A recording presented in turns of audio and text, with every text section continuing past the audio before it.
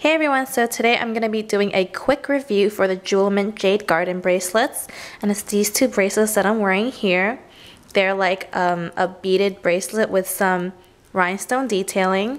I'm wearing them stacked right now with my Michael Kors bracelet and then two of these lanyard bracelets that I made.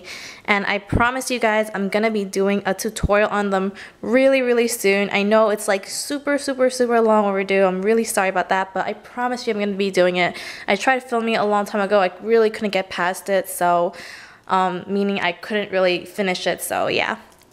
But this is what I think of the bracelets.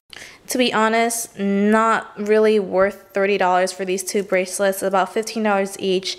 And you can see like the little the thing where they tied it is there. It's pretty visible because like the bracelet's kind of like bent there, so you have to like kind of push it or like try to make it straight because it always like looks funny like that, as you can see. But it's not that noticeable, but it's still something that kind of bothers me.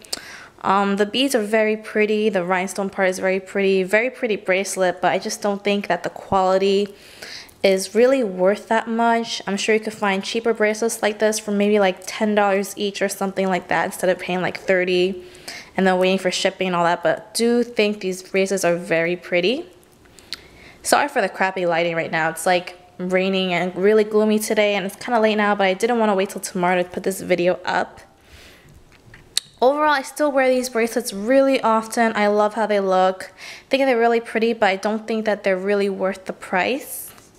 So I just took them off, and this is what the bracelet looks like if I'm just holding them. So yeah, it has like a little circle bead here. Again, you can see where like they tied it. The strings are like all loose and out there. I don't think it's very pretty, so I try to hide it. I might just end up like cutting that off or something.